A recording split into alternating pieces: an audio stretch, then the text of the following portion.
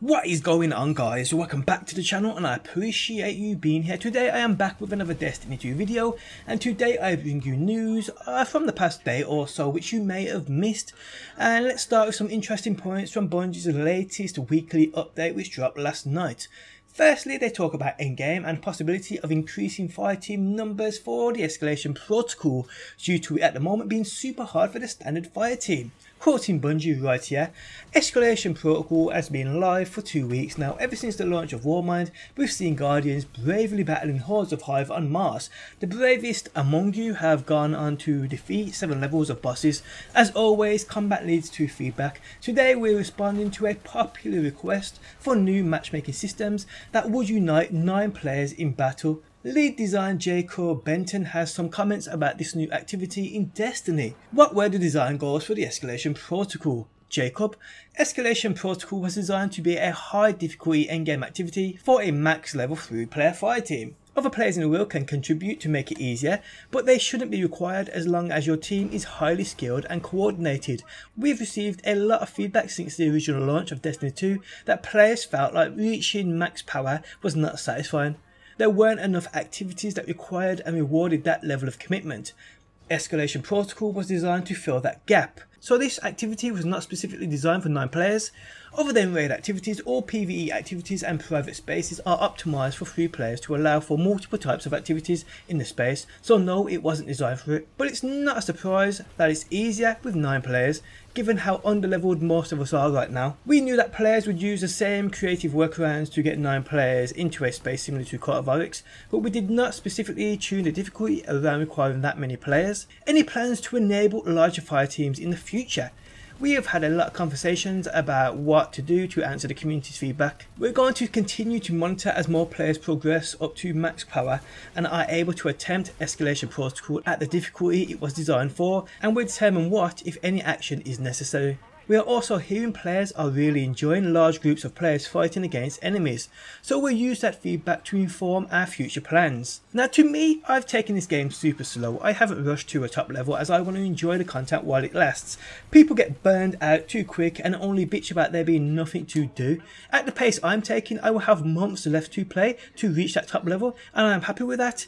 Level, as we all know, doesn't mean much in this game anyway. But on that point, me taking my time to level up means the escalation protocol is super hard for me. But I'm happy with it, it doesn't bother me, it's something for me to work towards. At the moment it's almost impossible for me to do, but if fire teams were bigger, then I guess it would become a possibility. I'd love to see bigger fire teams being able to free roam planets. It's something we've always wanted from the get-go. Let's hope they consider our ideas. Moving on, and Bungie then going to speak about changes coming to exotic armors. Now, we've seen the changes coming to many exotic weapons and they are great, and I think we can all agree some armors definitely need buffs as some are pretty much useless. Well, on May 29th with their 1.2.1 update, we will see 6 exotic pieces, 2 for each class, receive buffs. For the Titan, we have the Synth Forceps. Mechanical changes. Previously, the perk adjusted your melee damage depending on the number of enemies surrounding you. Now it grants a flat bonus to melee and super damage when you're surrounded by 3 or more enemies. The buff is retained for a short duration after you are no longer surrounded. Although Synth Forceps have gotten a fair bit of love in the Crucible, players are often focused on the increased lunge rate. The outgoing damage bonus was hard to appreciate and plan around with it being so viable in nature. With this change, you will be able to feel the impact more often in all scenarios, particularly in PvE. Changes to the Lion Rampant. Mechanical changes. You can now hipfire while lift is active without interrupting it, and your aerial hipfire doesn't have any aerial accuracy penalty. The Lion Rampant was focused around lift and how it impacts your playstyle and tactics, so we decided to push further in that direction, emphasising fast moving aerial assault. For the Hunter, the Dragon Shadow.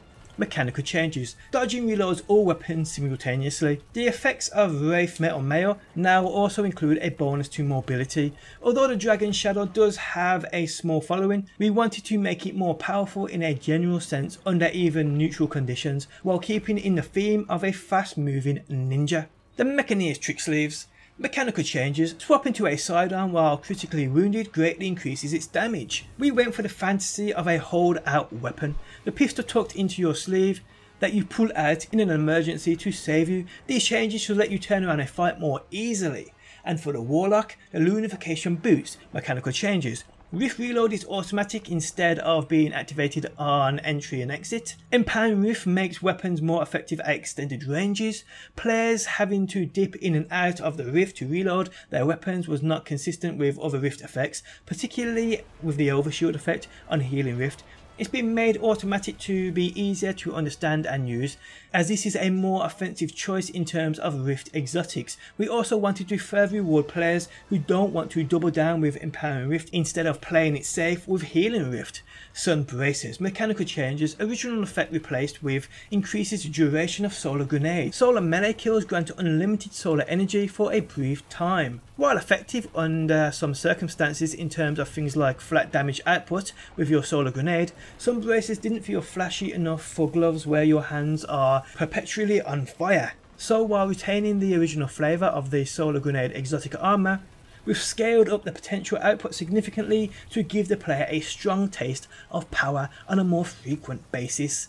So some pretty decent changes coming to these exotics, people. I can't wait to test some of these beauties out for sure. And moving on, and we have a few more notes for the May 29th 1.2.1 update. So Destiny 2 servers will undergo maintenance on Tuesday, May 29th. No downtime is expected during this time. Destiny update 1.2.1 will become available to players. Here is the timeline for the maintenance window.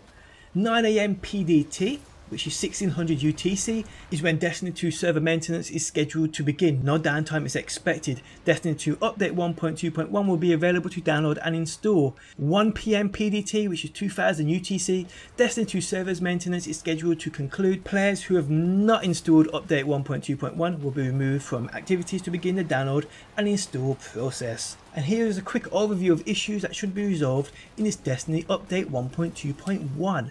Fix an issue where players would lose glory rank points for leaving a match too soon after the match ends. Fix an issue where the clan XP milestone was not granting a powerful reward. Fixed an issue where Vanguard boons would block progression of strike specific quest steps and milestones. Fixed an issue where streakers would close too quickly during the Warstack public events, basically here stopping the ability to trigger a heroic public event. Fixed an issue where Callus' shields required too much damage to break after Destiny 1.2.0.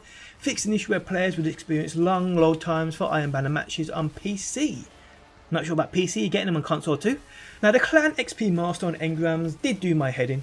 I could easily be a much higher level right now if these were corrected from the get-go, but oh well, it is what it is. Just don't open them, people. Hopefully the ones that we have saved will magically turn into powerful engrams which match our level and help us progress higher. But we will see, people, we will see. One thing I did expect to see within this Bungie weekly update was them talk about the current issue many are having with the Iron Lord's emote and how you can only get this by paying for it, and you can't get it drop as a loot reward.